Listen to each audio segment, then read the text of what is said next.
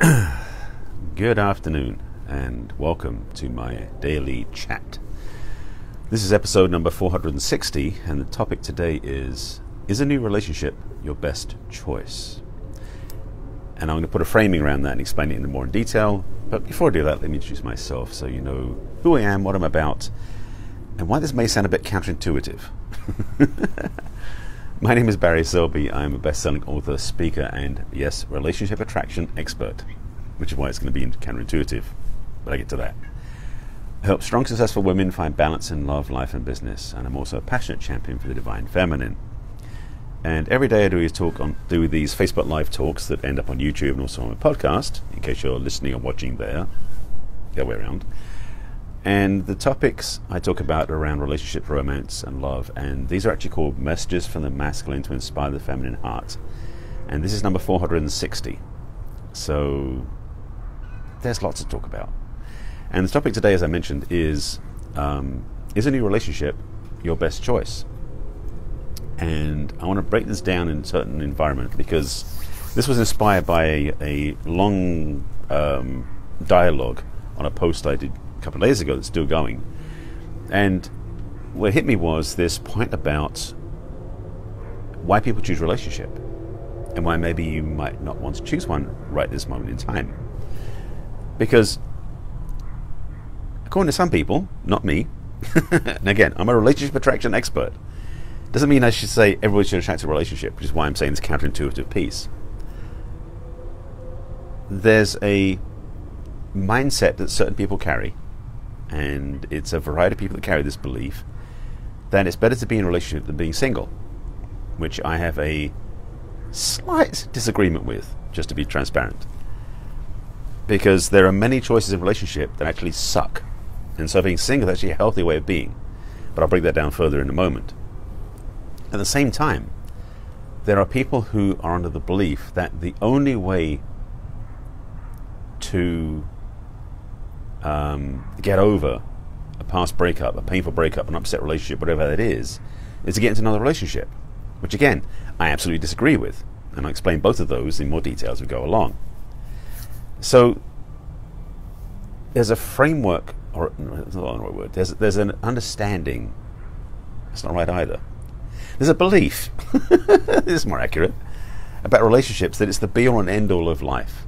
That you're not valid, you're not successful, you're not whole unless you're in a relationship. Now,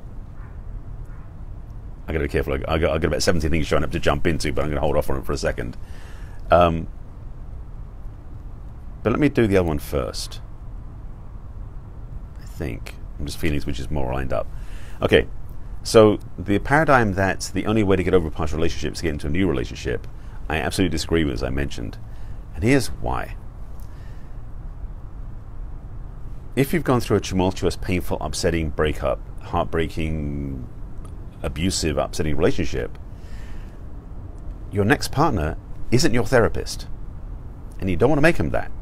So do them a favor, and yourself, that if you come out of a bad breakup, a painful relationship ending that you're traumatized by, you're wounded by emotionally, mentally, even physically, that you've been hurt by that ex-partner, do yourself the favor, first of all, of taking time to let the wounds heal, but secondly, taking action with somebody who's not your relationship partner to heal those wounds.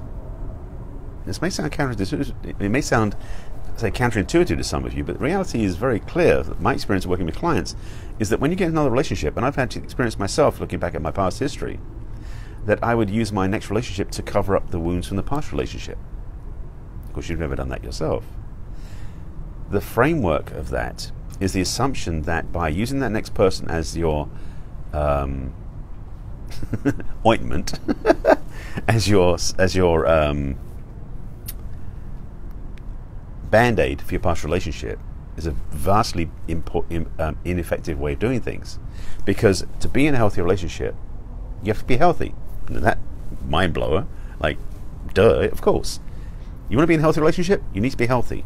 If you haven't done the work to heal your past baggage, upsets, heartbreaks, woundings, pain from past relationships, you're not healthy. And I mean this clearly.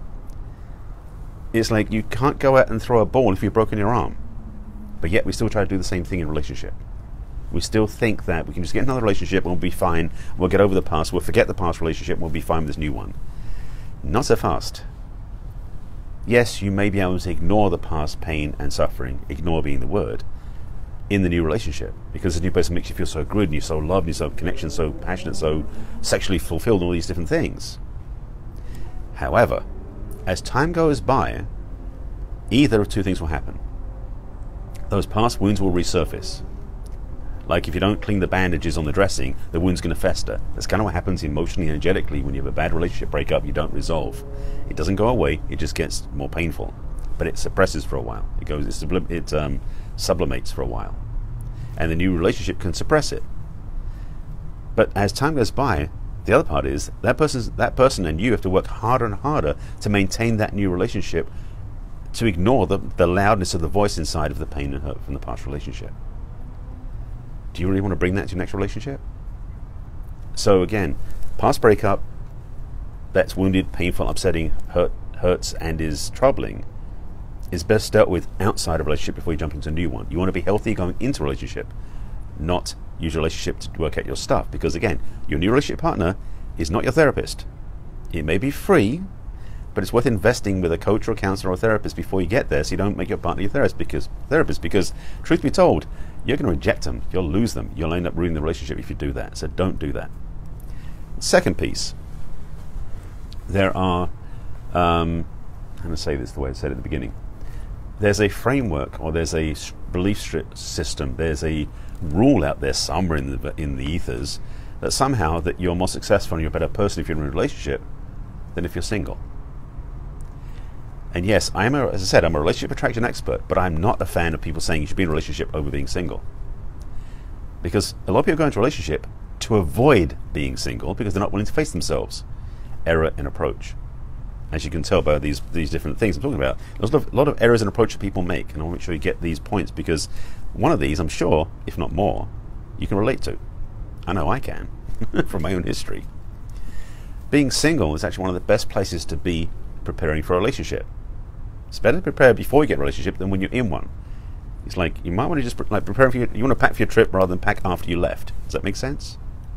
So if that preparation could be several months after your last breakup, could be a couple of years.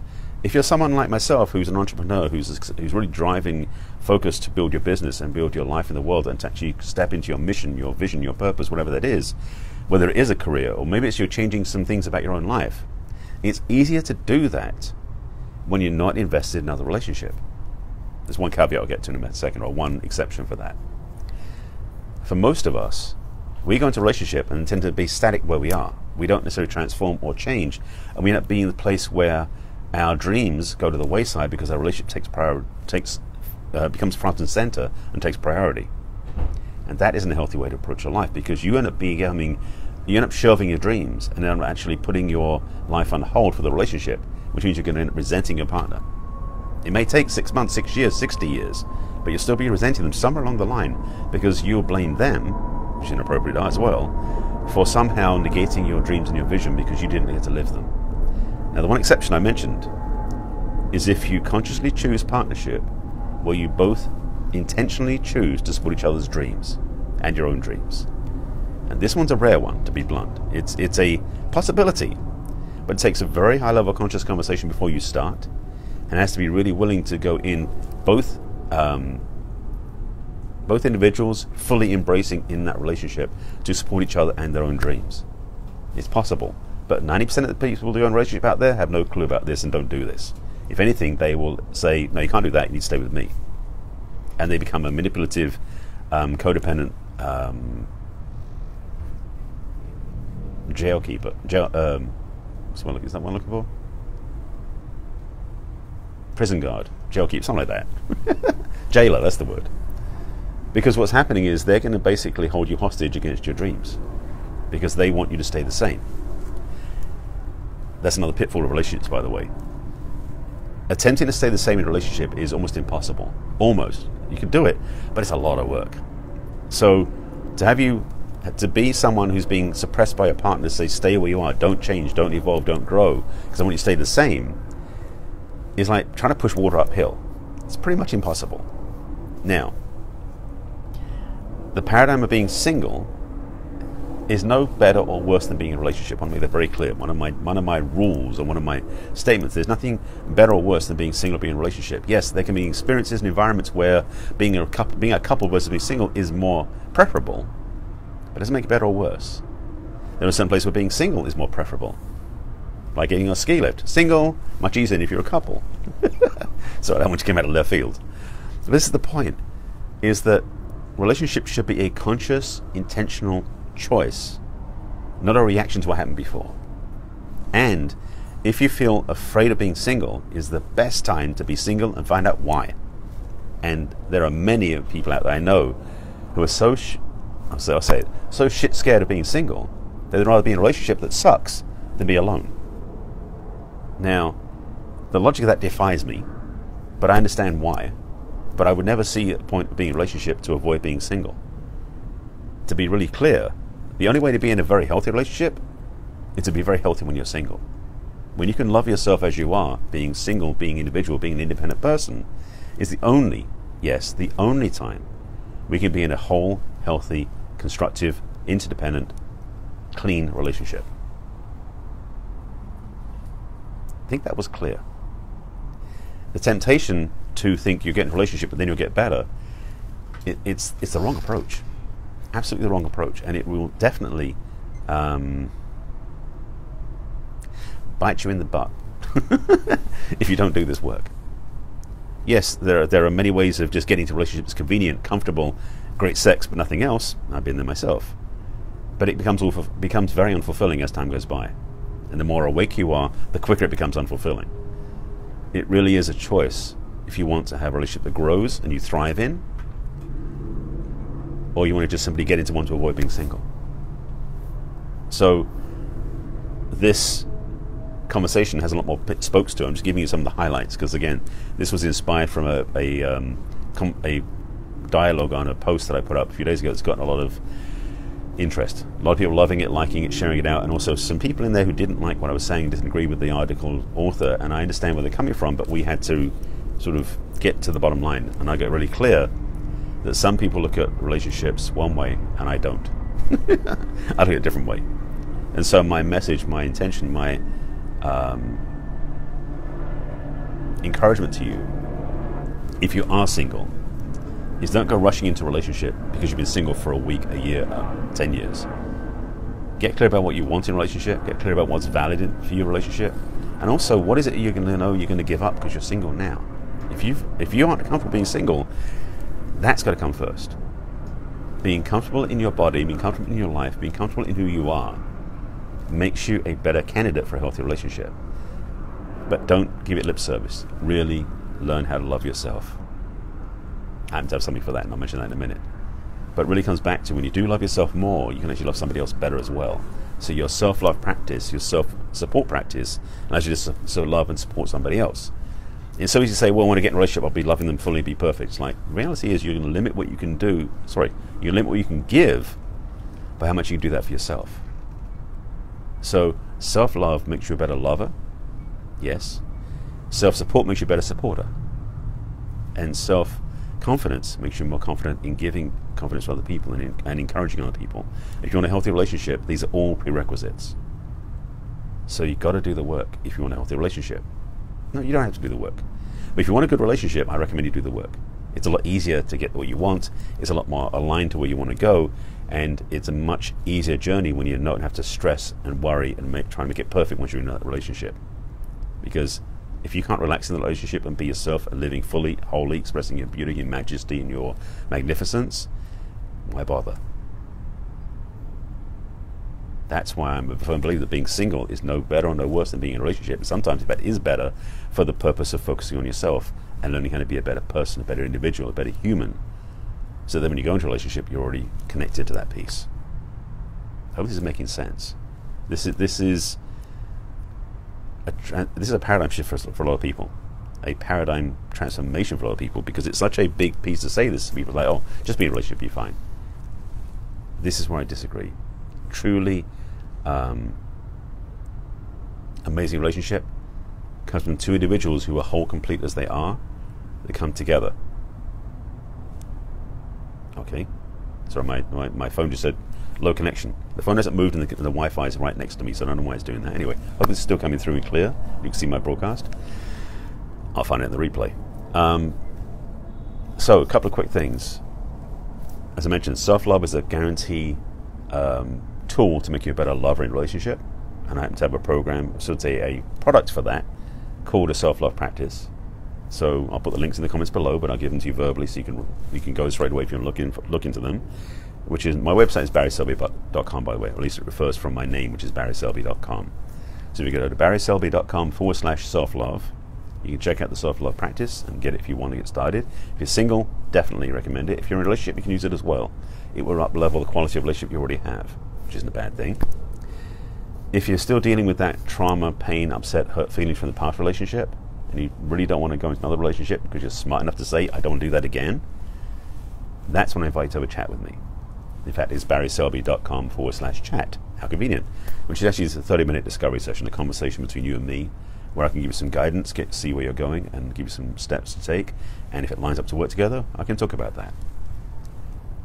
That's really what it's about for me, is make sure you're in the right place to love yourself and attract an amazing relationship. Ladies especially, you are my audience, my clients.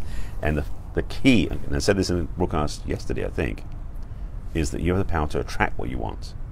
Don't go hunting. Ladies, if you go out in the dating environments, the dating apps, the dating sites, it's going to put you in a hunting mode, and that's going to basically take the masculine away from the men. So don't do that. Learn how to attract what you really want. I've got a program for that as well, of course. I'll tell you about that if you want to when you reach out to me. So again, self-love, sign up for a chat, get the help you need, own your single life the way it's meant to be, get clear about your vision, direction, and focus on your purpose, and then when a relationship fits that, jump in with both feet. I hope this made sense to you. I appreciate you being with me as always. Again, this is a Facebook Live that goes onto YouTube and onto my podcast, so I'll let you know where to find those. On my business page on Facebook is where I archive all these broadcasts, so if you're watching afterwards, thank you, Gina. I appreciate that. I hope these are great ideas, so thank you for the feedback. I save these onto my business page on Facebook, which is barryselby.author, and then I also repurpose these onto YouTube later on. And my YouTube channel is Barry Selby, and the playlist for these is Messages from the Masculine. That's also the title of my podcast on iTunes. Again, Messages from the Masculine. You can search it under iTunes, and then you can subscribe and download my audios there. The audio format on my iTunes library, in my podcast. There are videos on YouTube and on Facebook. Homework. I haven't given homework for a while. It's time to give some homework out. Right. So, if you are single, thank you. I appreciate that. Yes, of course they are. Thank you. Homework assignment. What I want to give you is homework. If you're in a relationship, I'm thinking this will be a dangerous one to give. Okay, I'm going to give it to you anyway. If you're in a relationship, here's your homework. If you choose to accept it, your mission, if you choose to accept it, is if you have a dream or vision or intention that you have not claimed yet, that's in your heart, that's been driving you for a long time, but you haven't opened up to it, take some steps towards actualizing it, which includes talking to your partner about it. Because this is going to test the mettle of your relationship. If your partner listens to you and gives you suggestions, or is on board, or says, I love this idea, how can I support you? You're in the right relationship. If they go, haven't got time for that, sorry, I can't deal with it, no, you don't want to deal with that, that's not important, you may want to think about choosing a different partner, because you want to be supporting your dreams and visions. That's one. If you're single, yeah, I know I'm starting to stir the pot with this one. If you're single, same question, or same piece, except you don't have to ask a partner for this. If you have a dream, a vision, an intention you haven't lived yet, it may be time to put something into action. Maybe you want to write it down for the first time. Maybe you want to write out some ideas or some small steps you can take towards having that happen. And maybe you want to reach out to somebody who can give you some guidance. I can help in that area, by the way, too. That's one of the things I've worked on myself. It's time to live your mission purpose in the world, whether you're single or in a relationship. Again, it's no different. It's time to live your truth. And we need more of that on the planet now than ever before. So that's your homework. You accept it if you choose.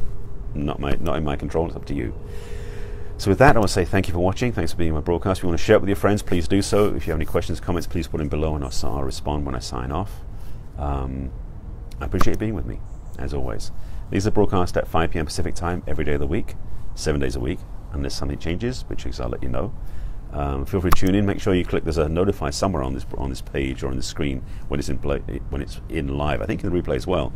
You click on that to be notified next time I go live, so that way you'll be notified every time I go live, which again is around 5 p.m. Pacific time, 7 days a week. So with that, I thank you for watching. I'm back in tomorrow with number 461. Topics to be decided. Take care of yourselves. I'll see you again soon. Bye.